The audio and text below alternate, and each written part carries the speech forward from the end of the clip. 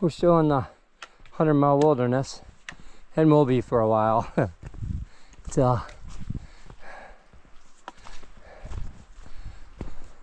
mostly just woods, a few mountains, but the views have been so bad.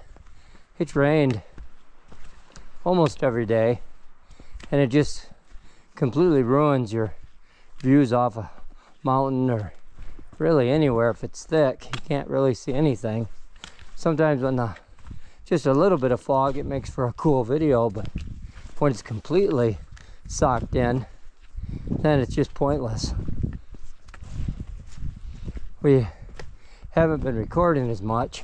I think just we're tired and kind of ready to wrap it up. But our excitement for Katahdin is still there. We really want to see that, climb that mountain, but between here and there, just kind of want to get there. And I felt bad about that at first, but the more thru-hikers, northbound thru-hikers that I've been talking to, they're feeling the same way. So I guess that's just part of hiking over 2,000 miles and living out of a backpack for 6-7 months. Some of them do it in 4, but it's chilly this morning. 45, got down to 49 I think, and only a high of 54, and with a little bit of rain and wind, that's cold temps. Not like when we started, but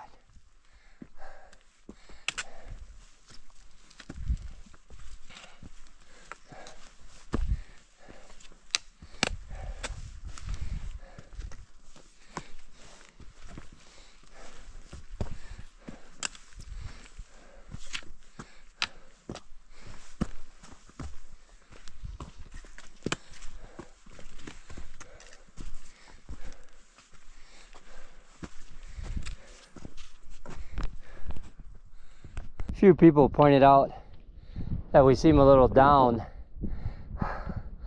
on this hike toward the end, and I think one of the things that's kind of contributing to that is lately every time we climb a mountain and we get to the top for that outstanding view that you read about, this is what we get.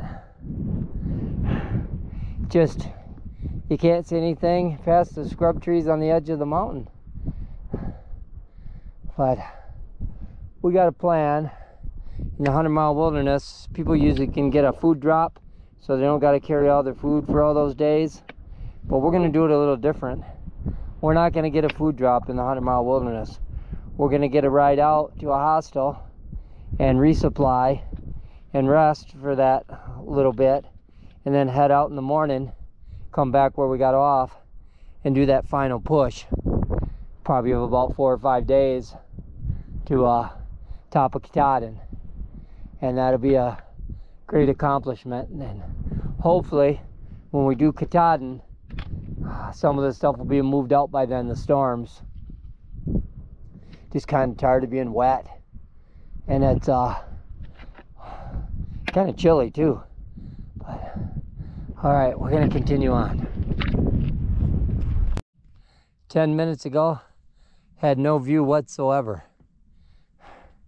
Then the kind of clouds parted, and we got a really great view. Looks like it's gonna come across and cover it again, but at least it opened up briefly for us.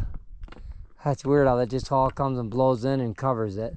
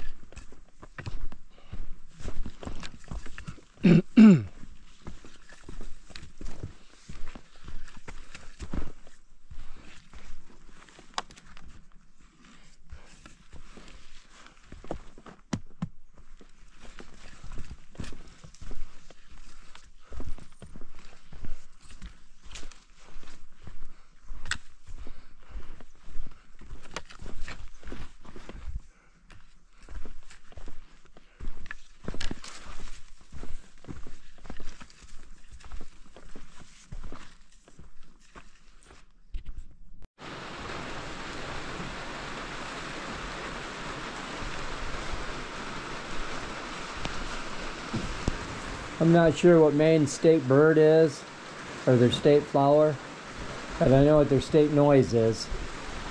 Can you hear that? That is the rain hitting the top of the shelter. We just got here in time. So we're not tenting tonight.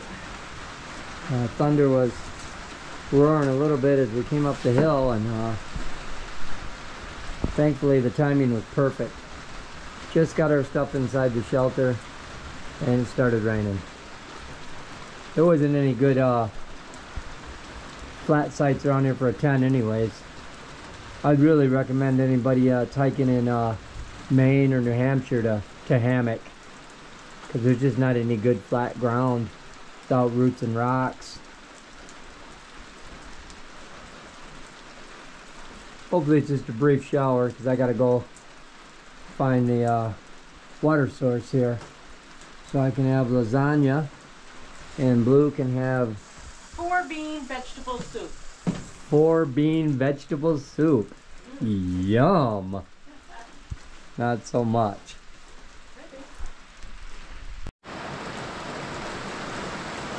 Well, kind of stuck. The water source is dammed up by the beavers and feels like it's about 80 degrees with tons of bugs in it. And it's the only spot I can really get to the river at because there's a swamp around the rest of it. But we need water to cook with. So Maine always has water dropping out of the sky. So I got my pot out there and my cup, and I don't want to catch it off this roof. It looks pretty bad up there. We will wait and see what this rain does. If it lets up, I can go about 0.3 down the trail, and there's supposed to be another river crossing that the water is accessible at. I don't want this to be my lasting impression of Maine, but I'll tell you, the weather. The hiking's one thing, but the weather, you just can't beat it.